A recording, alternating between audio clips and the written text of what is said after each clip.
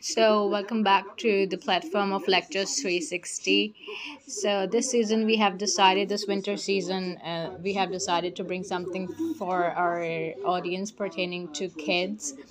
And we have decided to start two new series related to kids, and that series will be comprising of kids short stories section, and another playlist would be about kids long stories section, so that we can cater a diverse group of audience through our platform. So basically we have select these stories, short stories as well as long stories would be fully illustrated, and these stories have been taken from the Usborne Publishers, and they are famous for their beautiful illustrations and their good moral stories, and as well as their long stories section as well. So basically the idea was taken back in during COVID, when we were deciding to start something for the kids, but due to some other other reasons and the busy schedule, we were not able to conclude that activity, but basically using the listening. Whereas this book is having more text and less illustration, but it is mostly for the elder age group children. So this is the Norse myth, and the Aesop stories are quite famous for their beautiful moral and the moral section of the stories. So it will be having friendship morals, stories related to friendship morals, cunningness related to retorts, related to complaints, and all that. So we have a quite good bunch of stories over here. And again, over here the illustrations are there, but it's not quite interlinked with the text. So you have separate illustrations on separate pages as well. Whereas you have some mixed illustrations with the text, but the ratio is quite smaller as compared to the other ones. I really personally like this book because the illustration in this book is quite amazing, and let me show you.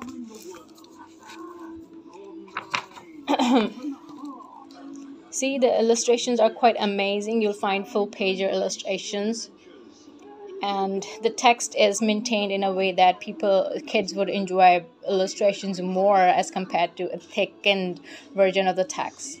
So this book is quite suitable for the kids ranging having age group 5 to 8 years. The Princess and the Pea is my personal favorite, by the way. So let's have a look. You have these stories. Quite a good amount of stories are already there, so you won't be bored very quickly with this book. I can assure you that.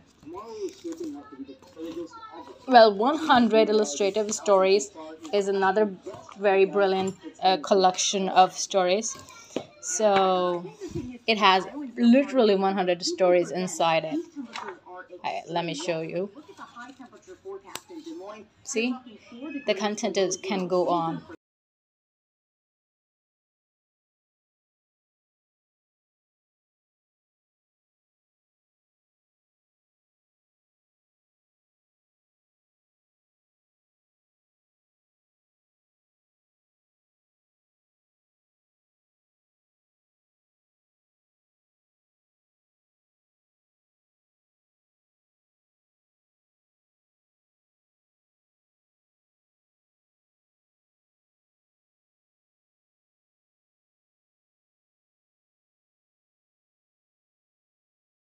Basically using the listening. Whereas this book is having more text and less illustration, but it is mostly for the elder age group children. So this is the Norse myth, and the Aesop stories are quite famous for their beautiful moral and the moral section of the stories. So it will be having friendship morals, stories related to friendship morals, cunningness related to retorts, related to complaints, and all that. So we have a quite good bunch of stories over here. And again, over here the illustrations are there, but it's not quite interlinked with the text. So you have separate illustrations on separate pages as well. Whereas you have some mixed illustrations with the text, but the ratio is quite smaller as compared to the other ones. I really personally like this book because the illustration in this book is quite amazing, and let me show you.